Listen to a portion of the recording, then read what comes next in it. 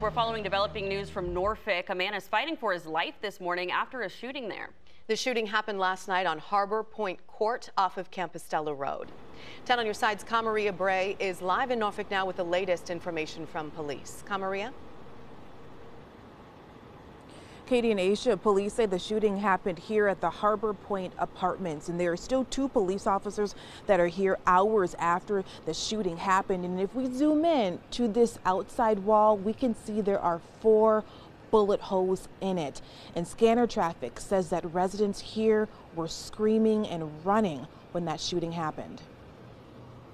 Getting a couple calls for that location. They say they're hearing active gunshots heard in the hallway over there. 6 shots, everyone's running. Police say around 7:40 last night, dispatch got calls about the shooting. Officers then found that man in serious condition. Police blocked access to one apartment building, number 365, and we saw officers focus on a ground floor outside hallway. There were at least 15 evidence markers, and we could see several bullet casings. Officers were also using flashlights to look around and were going up and down steps. Forensics was snapping photos of the scene.